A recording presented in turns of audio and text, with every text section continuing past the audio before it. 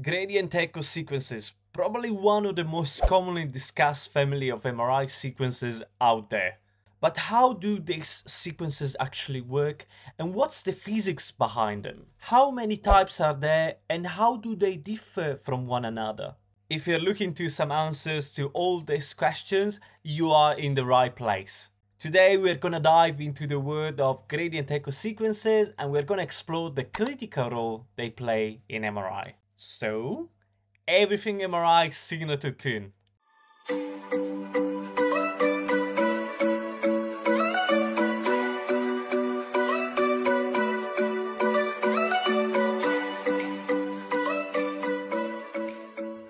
Dear MRI community, after spending plenty of time discussing the turbo spin echo sequences and more recently the inversion recovery techniques, I think it's now time to shift our attention to another major family of MRI sequences, meaning the gradient recall echo, or simply known as gradient echo sequences. In contrast to spin echo sequences, which, as we previously seen on this channel, use this classic combination of a 90-degree excitation pause followed by a 180 refocusing pause, gradient echo sequences step away completely from this structure. Here instead, the echo signal is generated using a single RF excitation pause, but combined with a reversal of the magnetic field gradient, which leads to a key advantage: faster imaging. Because they eliminate the time-consuming and energy-intensive 180 refocusing pause, both the echo time and, even more importantly, the repetition time can be significantly reduced. And this is also closely tied to another key feature of gradient echo sequences: the use of a small flip angle. This is important because it allows us to preserve a large portion of the longitudinal magnetization along the B0 axis. Since more longitudinal magnetization remains available, it can recover more quickly, allowing, as we were mentioning, a much shorter TR before the next excitation pause without causing significant signal saturation. As far as the encoding process is concerned, this is based on applying a dephasing gradient along the readout axis. This gradient intentionally and rapidly disperses the phase of the processing spins, speeding up the dephasing of the transfer magnetization. After this dephasing step, a rephasing gradient of equal magnitude but opposite polarity is applied along the same frequency encoding axis. Now, what happens is this reversal cancels out the phase shift created by the initial gradient. As the spins realign and refocus coherently, they form the signal we know as the gradient recalled echo. As many of you know, there are quite few types of gradient echo sequences, and what is interesting is that they are broadly classified based on how they handle the residual transfer magnetization that remains at the end of each short TR period. And this classification is actually essential because it largely determines the resulting image contrast. One of the most commonly utilized gradient echo variants in clinical MRI is the spoiled gradient echo sequence, or also known by many commercial names like SPGR or Flash. These sequences are specifically designed to eliminate any remaining transfer magnetization before the next RF excitation pause. The key thing here is that the spoiling process can be achieved either via RF spoiling, so where the phase of successive RF pulses is varied, or through gradient spoiling, so where there are strong crusher gradients that are applied at the end of each TR period. By removing residual transfer coherence, the signal becomes dominated by longitudinal magnetization recovery, and that means strong T1 weighted contrast. And right because of this, spoiled gradient echo sequences are widely used for rapid T1 weighted imaging, especially in dynamic or post-contrast studies. And a classic example here is the camera, the one we use for angiography. But they are also highly valuable in routine clinical imaging, including brain scans acquired before and post-contrast injection, as well as any other non-contrast angiographic assessment assessment like the brain MRA or the MRV. So we are talking about sequences essentially like the TOF or, for example, the phase contrast. In contrast to SPGR, other types of gradient echo sequences are often designed to preserve and make use of that residual transfer magnetization that remains from previous TR cycles.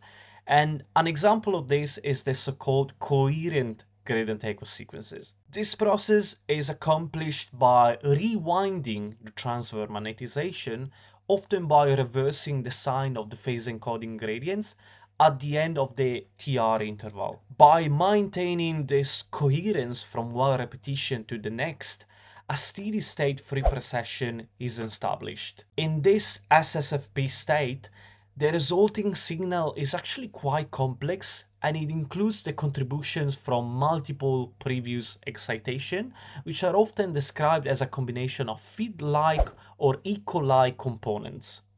Within this family of sequences, within SSFP, one definitely stands out, and I believe this is quite familiar to those radiographers, those MR techs that routinely perform cardiac MRI studies. And I'm talking about the balanced steady-state free precession.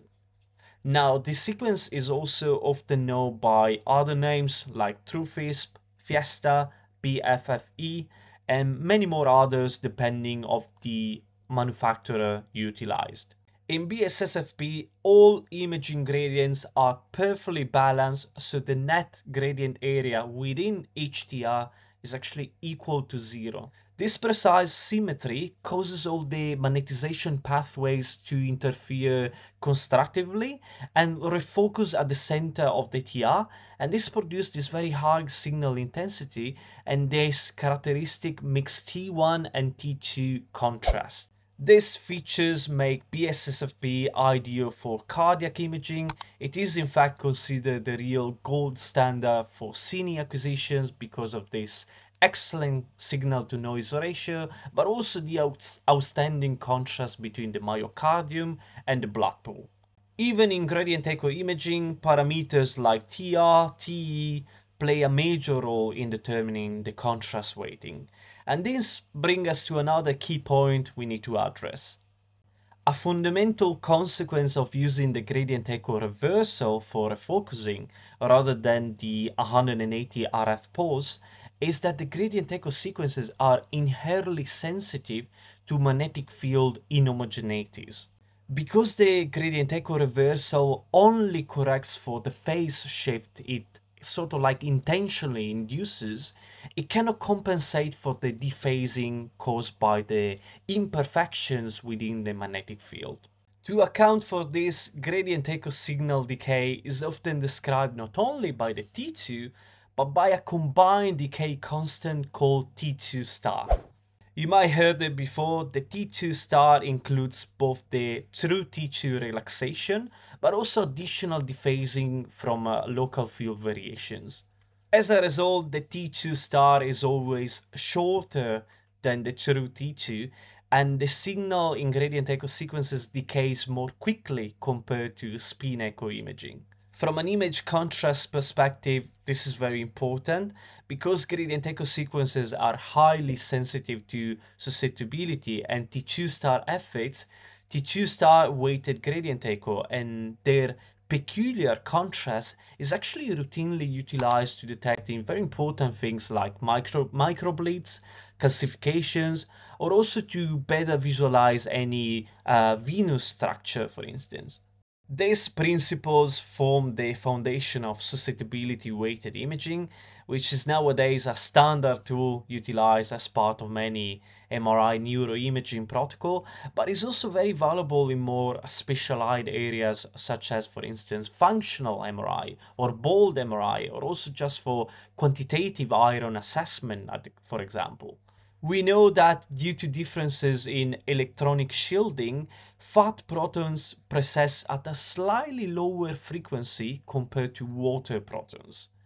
This difference in frequency causes the transfer magnetization vectors of water and fat to periodically become aligned, so in phase, or 180-degree opposed, meaning out of phase. By selecting specific TE values, gradient echo sequences can capture this distinct phase relationship, and they're going to give us separate in-phase and out-phase images. And how we can define this sort of like phase-based contrast is definitely diagnostically valuable, and this can be many cases like abdominal imaging, where it can help us to assess conditions like fatty infiltration or even the presence of just microscopic fat within a certain lesion. So we have already covered a good portion of the advantages that highlight the value of gradient echo sequences in MRI. We talk about fast imaging, we talk about amazing versatility, the ability of exploit intrinsic physical properties, and there is much more about gradient echo. But for those of you that have been in this channel for a while, and for anyone who works in MRI routinely, you know how it goes. There is always another side of that coin. Even gradient echoes come with several disadvantages, and one of these is actually something we already touched on. Because gradient echo sequences lack a 180-degree refocusing pose, they are highly sensitive to magnetic field inhomogeneity and susceptibility differences. As a result, gradient echo is way more prone to susceptibility artifacts compared to spin echo sequences. These artifacts can appear as signal voids and geometric distortions, especially near the ferromagnetic materials, so if we have a metal implant for instance, but also at air tissue interfaces like the skull base or sinuses. In addition, there are certain sequences like balanced steady-state free precession that suffer from characteristic banding artifacts. We mentioned it earlier, BSSFP relies on this coherent summation of multiple steady-state signal pathways. Even mild variations in B0 homogeneity cause local resonance frequency shifts, leading to these regions of interference.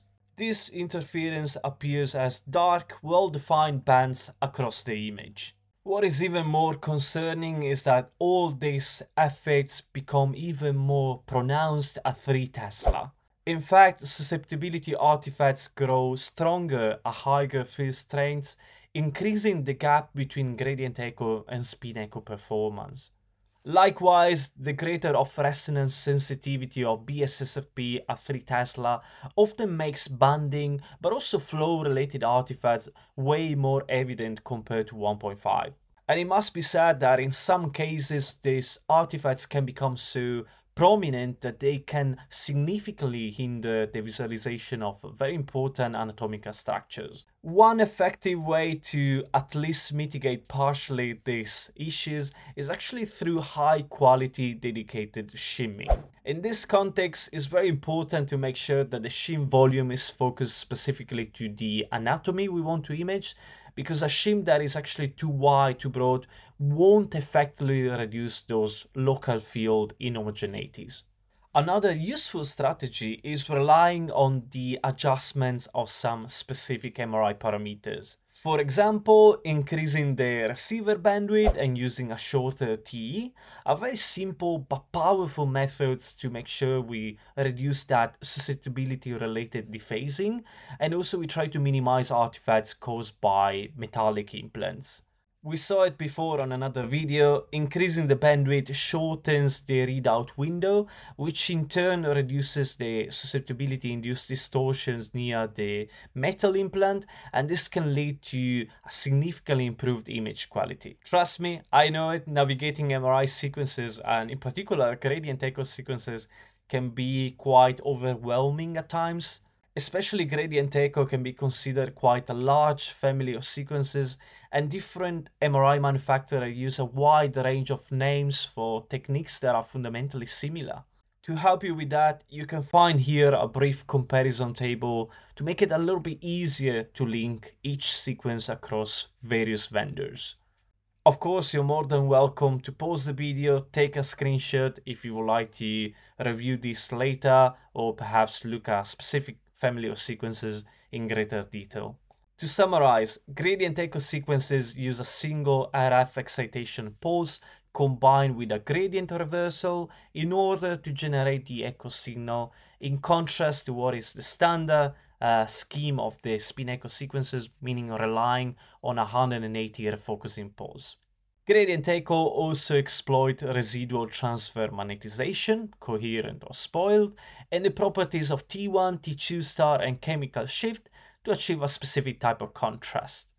Among the pros, we find the adoption of short TR and short TE that allows rapid signal acquisition. Of course, we talk about the great versatility. We use gradient echo in a wide range of clinical application, brain, cardiac angiography, dynamic contrast studies, and much more than this. We also mentioned that they inherently exploit physical properties like T2 star sensitivity, and this allows us to detect things like microbleeds and calcifications.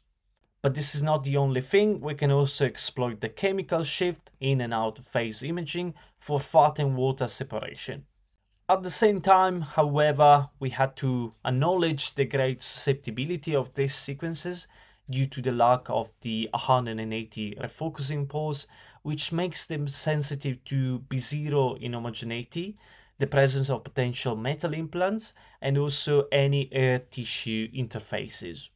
We also pointed out that they have faster signal loss compared to spin echo sequences, and they can be affected by specific artifacts like banding in BSSFP due to this off-resonance effects, and we also mentioned that these tend to get worse at 3 Tesla, for example. Nevertheless, there are some key actions that from the radiographer side we can try to pursue, like a dedicated manual shimming, the selection of specific parameter adjustment, but also the use of derived sequence based on the appropriate clinical indications. And this is and will always be critical, particularly in gradient echo sequences. And that's pretty much it for our brief overview of gradient echo sequences. There is still much more to say and many more applications to explore. Honestly, sometimes I have the feeling that the use of these sequences in clinical imaging is growing so fast and so quickly that it feels it is almost exponential at times. So there will definitely be another video coming to continue this discussion on gradient echo. But in the meantime, thank you for watching, and if you found this content valuable, make sure you subscribe to our YouTube channel. I will definitely, and I say definitely, see you around.